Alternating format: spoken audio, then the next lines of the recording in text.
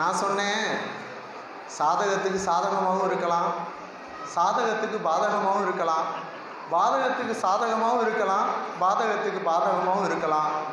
அவர் சொன்னார், நான் கேட்காம இருந்திருக்கலாம், நான் உங்கள்கிட்ட இதை கேட்காம இருந்திருக்கலாம். வாயை மூடிட்டு அங்கே வந்து உட்காந்து கடைசியாக ஒரு 5 நிமிஷம் கேட்டிருந்தா போதுமாகாதா, நான் ஏன் உங்கள்கிட்ட கேட்டேன் அப்படின்னு வந்துக்கிட்டார். நான் இருந்தாலும் உங்கள்கிட்ட தீர்ப்பை சொல்லிடுறேன். கடைசியாக பேசின ஜியாவுதீன் ஹஜ்ரத் வந்து அழகான கருத்துக்களை நமக்கு முன்னாடி வச்சாங்க. செல்ஃபோன்னால் ஏற்படக்கூடிய தீமைகள் தான் மெயினாக சொன்னாங்க. எல்லாருமே நவீன சாதனங்கள் அப்படிங்கிறதுல செல்ஃபோன் முக்கியமான இடமா இருக்கிறதுனால அதை பற்றி எல்லாருமே சொன்னாங்க. இங்கே உட்கார்ந்துருக்கக்கூடிய பெற்றோர்கள் எல்லாருமே மனசில் என்ன நினைக்கிறீங்கன்னா, செல்ஃபோனை பற்றி பயன்படுத்துகிறவங்கள பற்றி நறுக்குன்னு 4 வார்த்தை திட்டிருங்க நடுவர் அவர்களே அப்படின்னு சொல்கிற மாதிரி உட்காந்துருக்கீங்க. அது வந்து அப்படி ஒன்றும் சாதாரணமான விஷயம் இல்லை.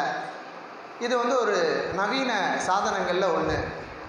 அதனால் ஏற்படக்கூடிய விளைவுகளை ஃபுல்லாக நமக்கு முன்னாடி இவங்க சொன்னாங்க. ரொம்ப மோசமான விளைவுகளை தருது. கற்பொழுக்கம் போயிடுது, மனப்பாட சக்தி போயிடுது, கலாச்சாரங்கள் சீரழிஞ்சு போயிடுது, ரொம்ப அனாச்சாரமான விஷயங்கள் உருவாயிருது அப்படிங்கிற மாதிரி சொன்னாங்க. சாதகமே அணியில் உள்ளவங்க அவங்க சாதகமான விஷயங்களை நிறைய சொன்னாங்க. நம்முடைய இஸ்லாமிய மார்க்கம் இருக்குல்லங்க, அது வந்து அன்றைய காலம் தொட்டு இன்றைய காலம் வரை இருக்குது. இனிமேலும் இன்ஷா அல்லாஹ் கியாமத் நாள் வரை ஒரே மார்க்கமாக இஸ்லாம் மட்டும்தான் இருக்கும். இதில் யாருக்காவது மாற்று கருத்து இருக்கா உங்களுக்கு? சொல்லுங்கள் பார்க்கலாம். இஸ்லாத்தின் கலிமா உயர்ந்ததாக இருக்கும் என்று அல்லாஹு தாலா ஒரு வசனத்திலே, நான் ஆரம்பத்தில் ஓதி காட்டிய வசனத்திலே சொல்லுகின்றான். அல்லாஹ்வின் கலிமா தான் உயர்ந்ததாக இருக்கும் என்று சொல்லுகின்றான். அல்லாஹ்வின் கலிமா உயர்ந்ததாக இருப்பதற்கு அந்தந்த காலத்தில் கருவிகளும் ஆயுதங்களும் மாறுபட்டு கொண்டே இருக்கின்றன. ஒரு காலத்திலே வாளை எடுத்து போரிட்டார்கள், அது ஒரு காலம். எதிரிகள் வாள் வைத்திருந்தார்கள், வாளால் போரிட்டார்கள். அதே வாளை கொண்டு அந்த காலத்திலே தவறு செய்தவர்கள் இருக்கிறார்கள். வரலாற்றிலே ஒரே ஒரு உதாரணம், கஸ்மான் என்று ஒரு நபித்தோழர்.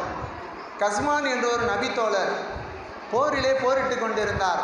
தோழர்கள் எல்லாம் பார்த்து சொன்னார்கள், இதோ பாருங்கள், இவர் கடுமையான முறையிலே போரிடுகிறார், சொர்க்கவாசியை பார்க்க வேண்டும் என்றால் இவரை நாம் பார்த்து கொள்ளலாம். தோழர்கள் சொன்னார்கள், பெருமைப்பட பேசினார்கள். நபி ஸல்லல்லாஹு அலைஹி வஸல்லம் அவர்கள் சொன்னார்கள், அவருடைய முடிவை பார்த்துவிட்டு பேசுங்கள், அவருடைய முடிவை பார்த்துவிட்டு பேசுங்கள். கொஞ்ச நேரத்தில் வலி தாங்க முடியாமல் வாளை கீழே நிறுத்தி மேலே அதன் மீது ஏறி பாய்ந்து தற்கொலை செய்து கொண்டார்.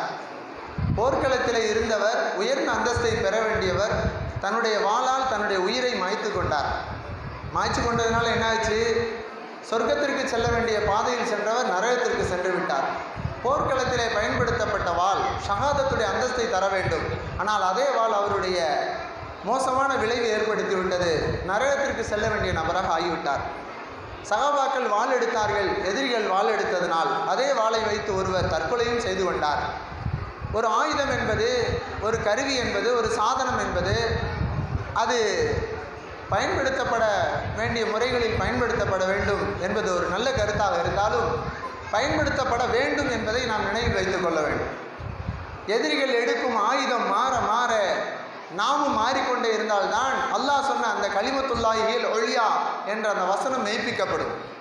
சகோதரர் ஹஸரத் அவர்கள் பேசும்போது சொன்னார்கள், ஃபன்ஃபுது லா தன்ஃபுதுன இல்லா பி சுல்தான், என்ன ஆயித்தது, இல்லா பி சுல்தான் என்று ஒரு வசனம். அல்லாஹு தாலாவினுடைய வல்லமையை கொண்டு நீங்கள் ஊடுருவி செல்லுங்கள் என்று சொன்னார். சுல்தான் என்ற வசனத்திற்கு அப்போதைக்கு அப்போது கருத்துக்கள் மாறுபட்டு கொண்டே இருக்கின்றன, அதனுடைய பொருட்கள் மாறுபட்டு கொண்டே இருக்கின்றன.